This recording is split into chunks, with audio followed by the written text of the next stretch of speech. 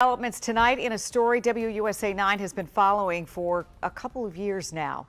A D.C. condo building crumbling. The residents forced out. Some of them sued. And tonight a D.C. Court of Appeals has ruled that the district should be held responsible for those unsafe living conditions. Our Lionel Donovan is talking with a former tenant and the lawyer trying to get them justice. Robin McKinney still remembers the day she held the keys to her new home on Talbert Street. I went to closing on December the 4th, 2017. I was very excited. McKinney says she couldn't wait to start the new year as a homeowner, but she soon noticed problems. A month in with electricity, the electrical problem, and months later, the other problems. Like, I want to say once the spring hit, I started using my AC, and that clunked out. After speaking with some of her neighbors, McKinney realized that they were all having the same issues, and those issues would only get worse. The building is moving both horizontally and vertically. Fast forward to today, and the complex sits almost empty and falling apart. This is brick, this is concrete, like this isn't drywall, right? Like this is amazing in terms of those, and you'll see initially the cracks that we saw were really just in this corner, right, separating this unit, right, because it's a corner.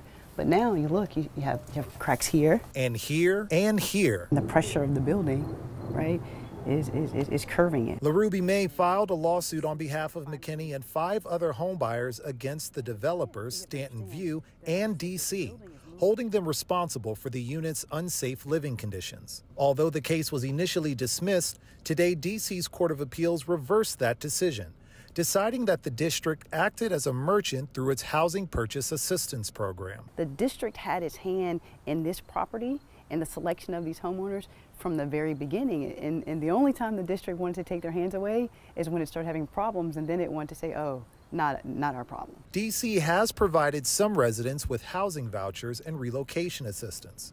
I reached out to ask about the appeal, but the district was unavailable for comment. Now McKinney is hoping to find some way to hold on to her dream.